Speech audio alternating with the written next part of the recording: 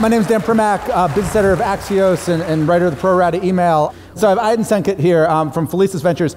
So Aydin, okay, so you probably don't remember this because I guess it probably meant more to me than to you. But so the first time I met you was in San Francisco. We were on a panel, or I was moderating a panel of so-called super angels, and it was you and Chris Sacca and Mike Maples and a couple others. Yes. And two things. One, I had never heard of any of you, and neither clearly the audience, because there was about 15 people who showed up. Yes. No one cared. So can you give me a little bit of evolution? You were one of that group like 10 years ago who was investing relatively little money, but doing seed deals, more than the typical angel, but was Absolutely. Doing seed deals. Explain a little the evolution from that to what Felicis is now, which is this kind of multi-stage, much larger with other partners, kind of quasi-traditional venture capital firm. Yeah, I mean, look, it's an amazing ride. I was very lucky. I tell people like my story, like I'm Turkish, just like Jamaican bobsled, and I've never had any connections to VC. All the VCs I talked to after Google thought I wouldn't make a VC. So I'm like, well, like that's great fuel. I'm going to take that belief that something can't be done and turn it into positive energy, that it could be done with a different way of thinking by being an outsider. And I think we were just really lucky to be part of that era. It was an interesting era where a lot of companies, for the first time, could be formed with very little capital. But venture capital at that point was set up in a way, in a previous era where you had to buy your own servers, you had to buy, like everything was very expensive to set up. But in that era, 10 years ago, 12 years ago, it was changing very fast, and you could get companies up really, really fast with a lot of services. And we were really lucky. YC was just starting. There were much fewer companies. The angel family, angel investors were maybe like 50. That is so different today. And one of the things that we did in terms of evolution, couple of years of that, we were just really lucky to be part of that wave, and it created momentum. And I realized that things were going really well. I had 12 exits or so. I'm like, I really want to build a real franchise. Like, why? Why not take just stay doing that? If that's working well, you're getting to put small checks in at the very, very beginning. Why not just stick with that? Because by the way, there doesn't seem to be a new class of those people right now. Yeah, it's interesting. I mean, look, it's personal perspective. Like everybody has a founder journey, and my founder journey is I don't dabble in things. Like I really was serious, and I had a lot of colleagues that made a lot of money. It's the way of the Silicon Valley. You angel invest in companies, you advise them, and to me, like this was my startup. I was going to take it all the way. I wanted to build a franchise from start. I wanted to build a brand new team. I wanted to surround myself with really smart people, where people are like, these people won't make a great VC. And as a result, we have one of the most diverse VC firms. We have one of the most diverse founder communities. And it's been an amazing ride. I also wanted to get the validation, to be honest with you. So a lot of VCs, like you're in this privileged position. I don't know, people really appreciate it. Like you get to work with these amazing founders, and where the money comes from, the limited partner angle is not very much talked about. But I just wanted to go through the same journey that the first people that started Sequoia, Benchmark, or others, like I wanted those institutions to back us and say, you know what, we see something in you. Like it took about 50 no's before we got our first yes, but we did eventually get. Who was your first yes? The first yes was Judith from Weather Gauge. And it was, by the way, a third level hand-me-down. So an LP said no, said, like the same thing. Oh, like we can't really do it, but like talk to this person. That person said we can't really do it, talk to this other person. And then I think Judith was like a third one, and she's like, we'll do it. So you've mentioned kind of wanting to go through the process of what the founders go through. So founder-friendly has been a term for years now in the Valley, and you guys probably embody it more than most. So let me ask you about two pieces of that. One, I guess in 2014, so like 5 years ago now, you guys said very publicly that Felicis would not, in your words, vote, if you were on a board, I guess, and you had a vote, you would not vote against a founder. Explain that to me, because founders sometimes do things they shouldn't do.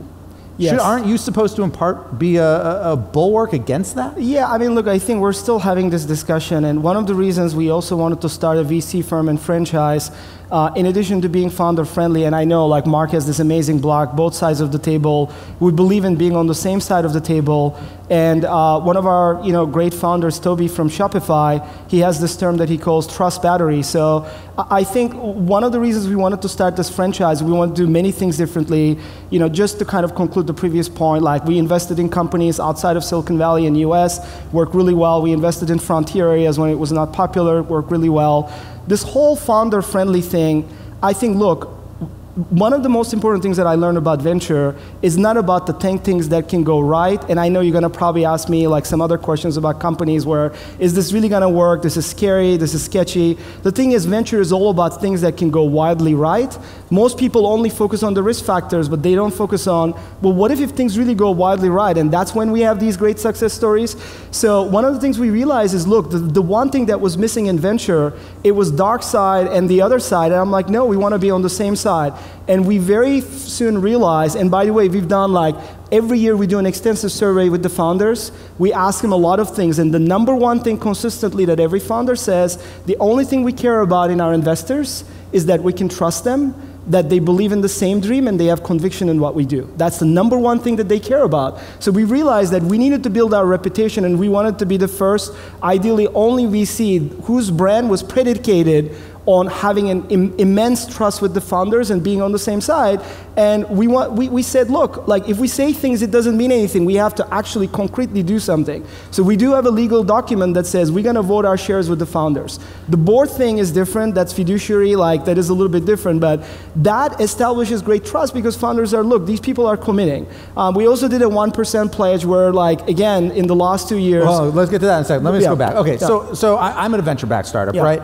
And obviously, so I'm rowing in the same direction in theory as my CEO. Yeah. But if he does something, or let me rephrase, if we're having a conversation about what should be done next, if I think it's a terrible idea, I'm obviously going to voice that. I mean, do you voice that big disagreement, and simply if the disagreement persists at the end, you just go along with what the founder said? Because you made the comment about they want us to have the same vision. Yeah. Vision is an ultimate goal and where you're going. The method to which you get there might be different. Let me put it this way. Look, I think the most important thing, and this is contrarian, it's a little bit contrarian. I think the only way to have frank, healthy debates with founders is when you have a battery of trust. So I think the main thing that we found is, like, I don't know how many of you have experienced this as a founder or as an investor. You go into the board meetings, it's very structured and it's set up. The founders are under immense pressure to show things that are up and to the right. Investors are always looking for, hey, what are the founders not telling me? So I think what people misunderstand, the fact that we said we vote our shares with the founders doesn't mean that we don't have debate, doesn't mean that we don't have criticism, doesn't mean that we tell them that we might disagree. What we're saying is that the final word is theirs. Honestly, when we do that, I think, and especially when we're not on their board, they actually appreciate what we say a lot more than when we have a formal position and they're like, well, in this formal position, are they saying that because they might replace our job? So we have a much more frank and healthy debate.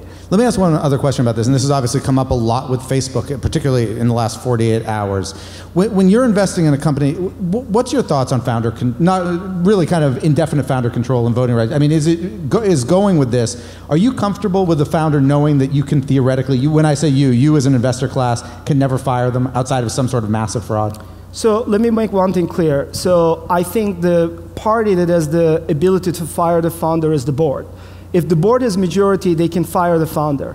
When we vote our shares, that's kind of like the shares we hold, and there is majority, so it's a little bit more complicated. Look, the reality is when you look at a lot of the successful companies, a lot of them, the founders have control. I mean, Ryan from Qualtrics talked about it. I mean, we keep talking about these like outlier scenarios, and I'm not saying like, hey, the founder is good or bad, like I'm not passing judgment, but we basically, like, for 10 years when Facebook was growing, there's a lot of great things, and then other stuff happens, and all of a sudden, like, Facebook is evil, or like Google is growing, like has great services, provides a lot of stuff, and then something happens like Google is evil. Like, look, we're always going to have these takes on companies and founders, like, sometimes they can't do anything wrong. Not necessarily that it's evil, but there's no check on the founders. Like, and Facebook's a good example. There's no check on Mark. No matter what he does, there's really no check. I mean, in theory, you could say everybody stops using it or advertisers run away. But from a structural perspective, from a board perspective, there's no check on him. Look, I think, like, I mean, look, we can argue that, and there could be thing where companies can get really big,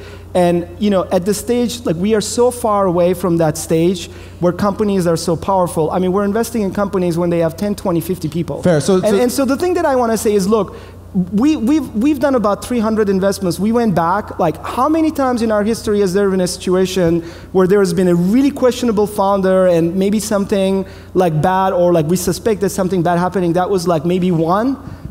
So what we said is, look, just because like in humanity there's always going to be bad behavior. Like we cannot like turn that off. Even if you have checks and balances, people will find a way to get around it. So what we said is, look, we're building this firm on a positive like conviction. So like just because that there could be a few bad apples or a few edge case scenarios, it's not going to take us away from backing these amazing companies. We're completely aligned with the founders. The other thing, and you started bringing it up. So you guys have pledged for whatever check you give 1%, not on basically at top. So 1% of your checks, non-dilutive capital to the companies, for the founders, for either for counseling or team or for coaching, really to help them. Yes. Talk to me a little bit about that, and then the corollary to that is, why not a similar check for the company employees?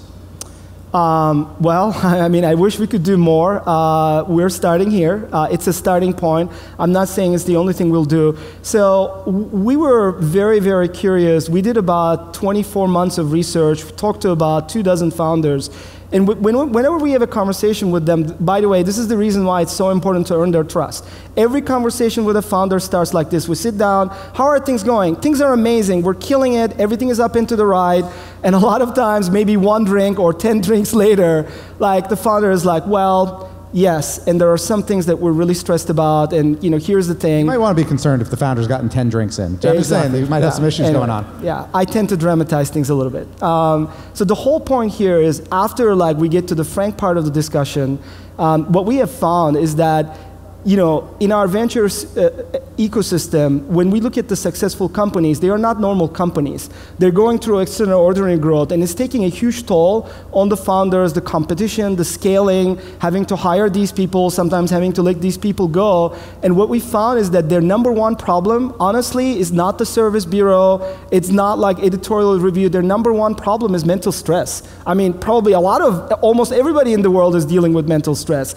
But the kind of founders we deal with, like 10 times more so. And so what we realize is, like, at the end of the day, we ask them, what is the one thing that we could do for you that nobody else is doing or nobody else cares about? And it turns out it's like just mental stress. They're like, we feel guilty spending money on coaching. And by the way, like, it's super helpful when you look at or talk to a lot of the successful CEOs or founders. One of the things that changes their trajectory is to work with an amazing coach. And this is a learned skill. Like, you look at sports, I think at the end of today there was a great session. Even the most successful people need help in terms of like, hey, how do I motivate my people, hire them? So long story short, and we're doing it out of our management fees. We started with this 1% pledge, and we're really excited about it. How many of your startups are taking advantage of it? There's definitely a handful of them, and we hope that number grows over time. Right before we got on stage, Jackie was talking about the prospect of economic downturns or recession, whether it be in the credit market or in general, and she made a comment that time is not the predictor. What is your sense right now? And I'm not asking macro, but what do you think? Are your founders concerned, do you feel, about the kind of macro issues that could be coming down the pike for them? Are they getting one of these RIP good times slide decks from you? Yeah, I mean, look, it's kind of funny. I was just thinking about it. I don't know. So I grew up in Turkey, and I grew up, when I was a kid, we had 100% inflation. Every night, like, my family is like, oh my God, if we don't make the right investment, our net worth is gonna go down by 50%. So I'm just thinking like downturn, so we're gonna go down 10%. I spend like half of my life worrying that we're gonna lose everything we have at the end of the year, or it's gonna go at least down by half. So everything we do is always being prepared. Like, we can't control the downturn, we can't control the intensity of it, but we can be really well prepared for it. So as a result, one of the things that I'm realizing is that very few, like, some founders think about it more than others, but one of the things we can do, and it's important to establish trust with the founders so they actually value our advice and take our advice, is we are the most conservative investor often in their syndicate. And I tell them, look, the best way to not have to worry about downturn is to have a lot of cushion, to a lot of buffer. So the only reason downturn would hurt you is your revenues have concentration, so you have dependency. If one sector were to go away, you would take a hit. And if you have to raise money, if you don't have to raise money for a couple years, why would you get stressed about it? Because you can weather that downturn. So I think that what we always advise founders, have twice as much money that you need, have twice as much runway that you need. If you're prepared and like, you are set up, so then you don't have to worry about it. Go back to business and like keep growing the company. And so like our influence is just be more conservative than usual. Are there areas?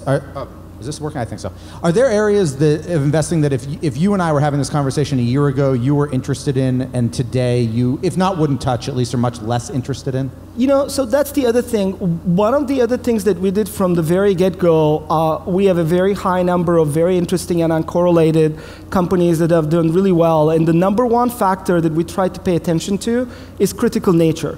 Like things like home sales, curing cancer, payments, there are certain like areas that are just never going to go away out of fashion. So I'm like, look, these are really important areas. If we actually find great companies in these areas, no matter what the downturn, these are the companies that are least likely to get affected.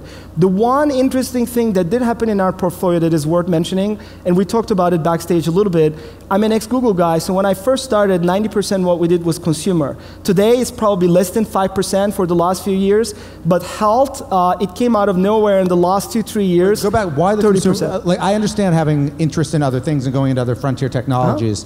Why the declining interest in consumer? I feel that it's very difficult to have meaningful companies in consumer, at least on internet. Maybe if you look at consumer, there is CPG, there is finance part of consumer, but when it comes to consumer internet, the big companies that we have, they kind of took scale and market to such a level that it is very, very difficult to find winners. And we feel like it's just not, our fund is not set up to find those winners and back them. If you do have a few of them, kind of like Snap or others, you get into these $100, $200, $300 million rounds. I don't know, maybe you consider scooters in that category. We don't have any scooter bets. We don't have any of these other bets. I think one of the things that helped us is understanding what our comfort and competence zone is and not to get outside of the comfort or competence zone.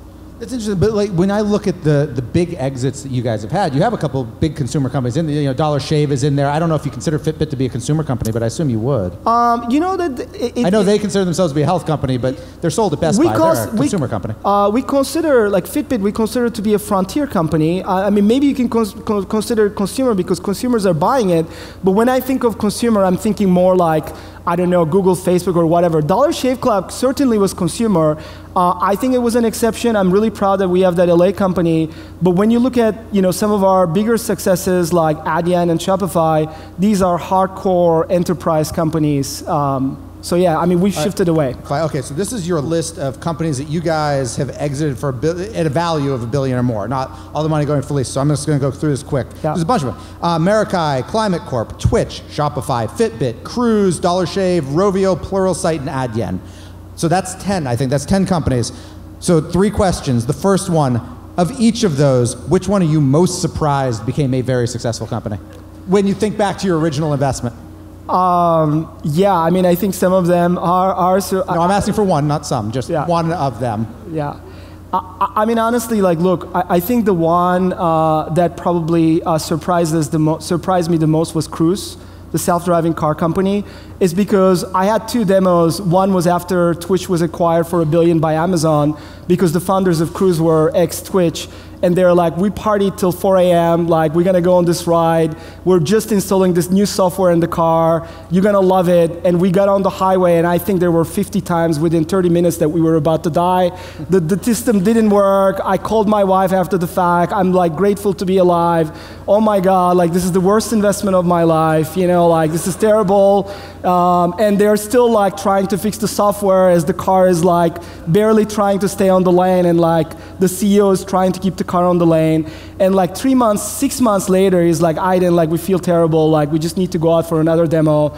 All of a sudden we start, and like the voice is like a British accent, and the car is driving perfectly. I'm like, what happened? Like, did you guys really fix all of these things? He's like, yeah, it's software, like, we just worked on it like nonstop. So I think that was the one where I'm like, nobody like estimated, because they didn't come out of Google, they didn't come out of one of these established things, they just hacked it, and it was just wonderful to see that happen. So I'm really proud of that. All right, one other question about this 10. And as you said, so, Twitch is owned by Amazon, so a lot of these are no longer independent companies. Yes. But in theory, if you could today buy shares in any one of these companies as themselves, which one would you buy into? What's the one you think that has the most future growth prospects? I think the one that I'm most excited about is Adyen, by the way.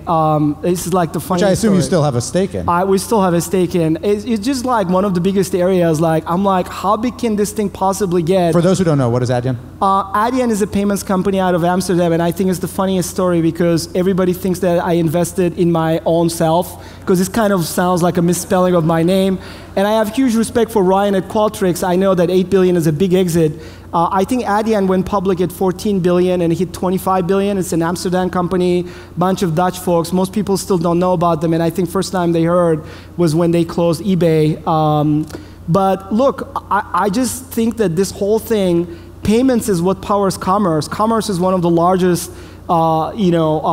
components of GDP in the world. So how can you not be bullish on it? And this is like one of those companies that somehow managed to create the full stack similar to Visa or MasterCard. So when I think of like, what is the one company we have where if things were to keep going right, like there's almost like unlimited potential for upside, it's probably that one. And you mentioned to me backstage that the investments in Adyen, all the venture investments, it's now IPO'd, but all the venture investments were done as common stock. There wasn't a preference stack. And part of the way you explained that was just, when you get an outlier company, particularly when you get an outlier, from your perspective, an outlier entrepreneur.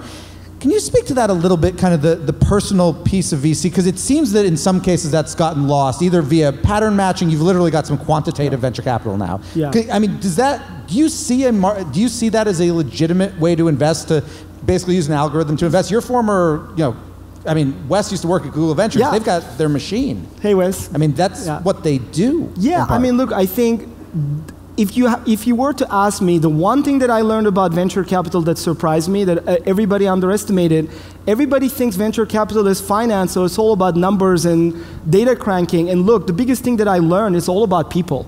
You can do all the data cranking you want. First of all, you would get the wrong signal. So like people would look at my Adyen investment, great. You need to invest in companies where it's the misspelling of your name. It needs to be in a crazy place like out of our Amsterdam, like totally non-obvious, oh, Aydin was wearing a blue shirt, wear a blue shirt when making investments. I'm like, look, you can look at the pattern is telling you the truth, but it has nothing to do with if it's going to tell you the truth, if this is a great company or not. So, I mean, the thing that I realize is like Adyen is a good example. Look, the CEO is a cancer survivor. I think he climbed Everest. You wouldn't know any of these things. Like, it took me 3 years to break the ice with him to even find that out about him. He's just has such amazing grit. Once you find out about his story and the team story, there's no way you cannot back that company. It's just an amazing story. So I think the thing that I now understand about venture capital that is really special, you need to read people, understand people, and relate to them incredibly well. That is probably the most important success factors, contrary to all the data. And that's why we're like, look, if we basically do a really good job of understanding and relating to these founders, that's going to be the most important success factor for us. So yeah, so far that has been going really well. By the way, every venture capitalist wears a blue shirt when they make their investments, so that's kind of on both good deals and bad deals, because that's what they wear. Maybe that is not a strong signal. Yeah. And I am wearing at least some male venture capitalists. So final question for you. We started this by talking a little bit about the evolution of Felicis, kind of from this super angel to a kind of a traditional venture capital firm. Can you talk to me a bit where you want the firm to be in 5 years? You talked about the early days of a Sequoia, or the early days of a Benchmark, and they both went very different ways in terms of what they built. Yeah. What do you want Felicis to become? Do you want it to be like this in terms of size and focus indefinitely, or is there a third act? Yeah, I mean, look, we have a couple important core values. Number one, when I started, I wanted this firm to be unconventional. So the one thing that I want us to never ever do is copy and paste. So we have to be original at all costs. Obviously, we need to have a great track record. The number one core value we have is learning and adapting rapidly. My biggest fear, life fear, is stagnation. And I'm like, look, the only thing I care about is learning and growing and doing different things, running experiments, changing things, and being original. And then the last thing, and this founder angle comes in, we want to be successful with empathy. So when I was like going and talking around to venture firms, there were all these like established venture capitalists. They were very successful, but the one sense that I never got was like a true sense of empathy. And the reason why I care about it is like my mom has been in HR for 45 years. She was, talent and sourcing, and the one thing I got from her, understanding people, empathy is really important. So one of the experiments that we're still running is there are a lot of venture firms that have been really successful. Like, can you name any of them known for their empathy? I don't know. And like the experiment we want to run, can you be that successful or nearly that successful, but with empathy? So hopefully that experiment will continue running positive. Thank you very much. Thank you. Thanks, Dan.